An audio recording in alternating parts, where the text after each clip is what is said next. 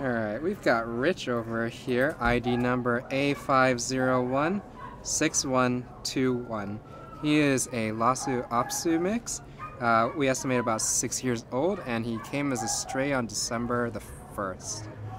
He is a decent size. You were saying he's a little bit heavy for you, but he's only 23 pounds.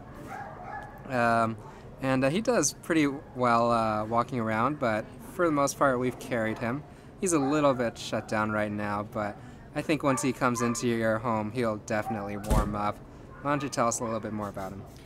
Yes, he let me pick him up right away from his kennel. He has no aggression or anything like that. No, you're very sweetie. And somebody had commented that he didn't like walking. So I picked him up, and then after getting tired of carrying him around, I put him down on the ground, and he did walk a little bit. I think he's blind or has problems seeing. Yeah. So I think he just likes the comfort of being held. Or when I was walking him, I was close by and then kind of let him, and then he was fine.